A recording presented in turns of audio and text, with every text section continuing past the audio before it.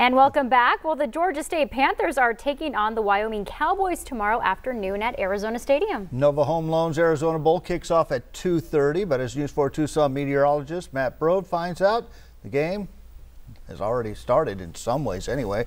Matt's live at Hakame Plaza getting in on all the pregame action. Matt, how's it going out there?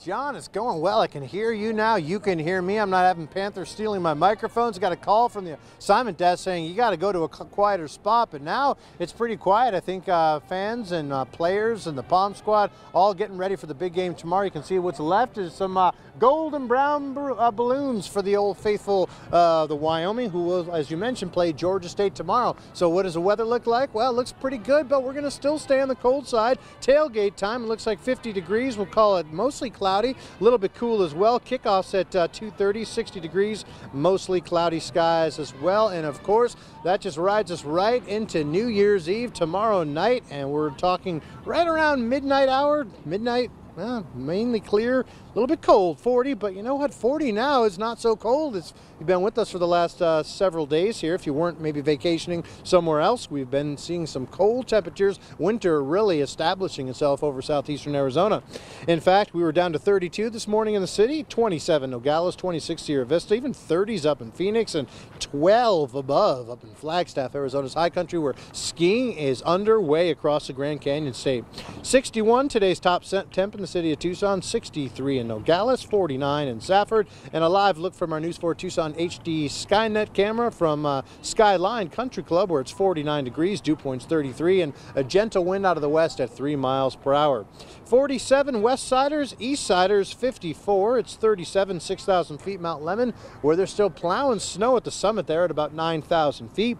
Into the 40s for Sierra Vista, Bisbee. One thing we'll notice tonight, our temperatures not quite as cold as they've been in the last couple of nights, and that is all courtesy of the fact that we're seeing more in the way of cloud cover. Speaking of cloud cover, here's your satellite and radar imagery, and we're seeing plenty of clouds rolling in from the southwest up to the northeast, all courtesy of a little disturbance off the coast of Baja, California, kind of in the middle of Baja Spur in Los Angeles. This area of low pressure is actually digging to the southeast, so on that trajectory, it looks like probably will stay dry here for the city of Tucson. Can't rule out about a 10% chance of showers as you make your way into southern sections of Cochise and Santa Cruz County.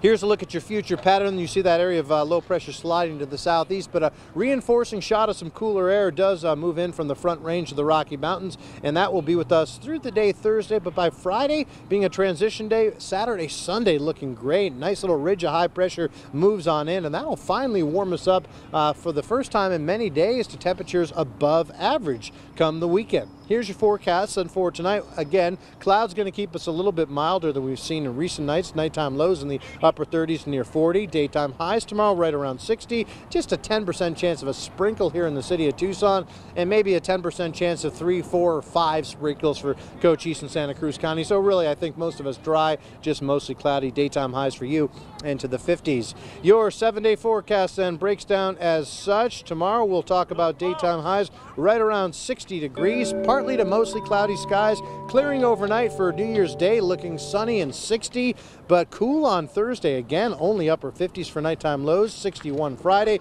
and then let's bring on the goodies. 70 on Saturday, 73 Sunday and Monday, abundant sunshine. Daytime highs into the upper 60s, so finally starting to look a little bit more like, an Arizona winter.